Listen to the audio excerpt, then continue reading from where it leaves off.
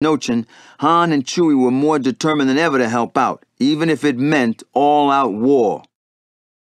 Even the settlement's lone survivor, WEEBACCA, was willing to lend a hand.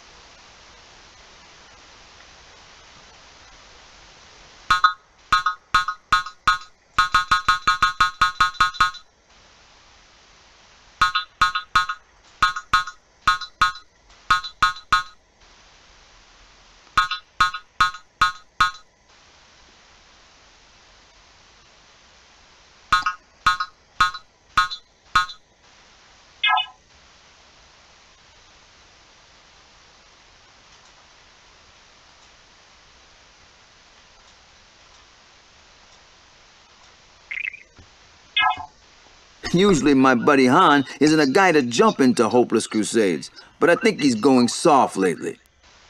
No sooner had they met with WEEBACCA, Han was agreeing to help them rebuild their government tree and contact the Republic.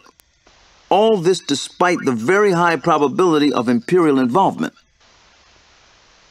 Come to think of it, he's either going soft or he's getting crazier. Maybe both.